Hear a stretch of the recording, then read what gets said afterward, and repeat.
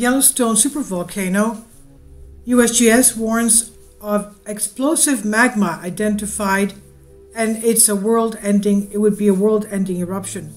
Yellowstone volcano scientists identified the explosive magma 3 miles down below the surface. It's the roof of the magma chamber of the supervolcano, and before sending a warning over a world-ending eruption. The caldera inside Yellowstone National Park is dubbed a supervolcano because of its capacity to inflict global devastation in the event of a super eruption. Yellowstone is one of the 20 supervolcanoes worldwide. It was formed during the last 3 big events that took place over the past 2.1 million years, 1.3 million years, and 630,000 years ago.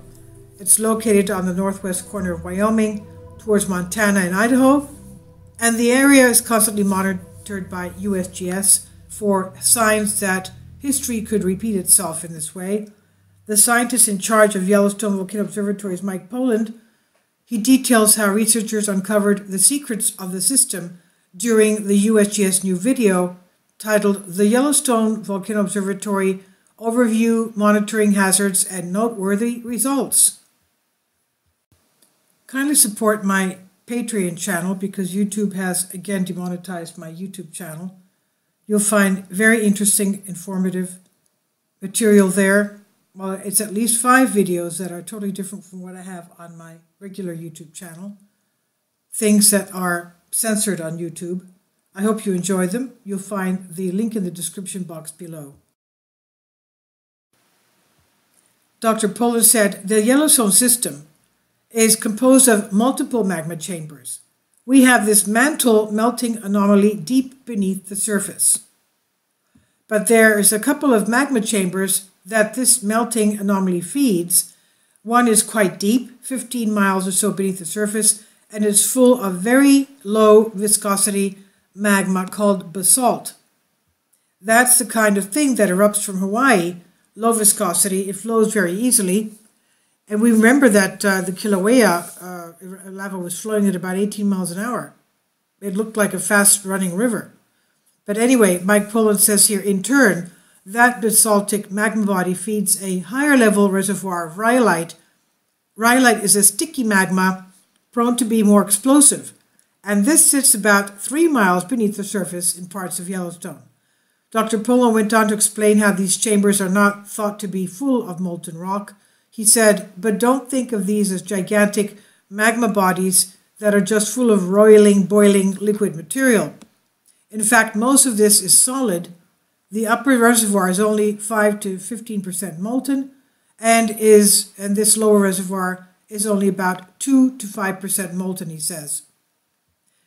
That's a mushy plasticity zone with little bits of melt in the middle, and that's what the Yellowstone magma system looks like. And this is what drives the hazards in the region. He says, now, of course, the most well-known hazards are the big explosions. That's what everyone talks about. Dr. Poland sent a warning also about the capabilities of Yellowstone in the event of a super eruption.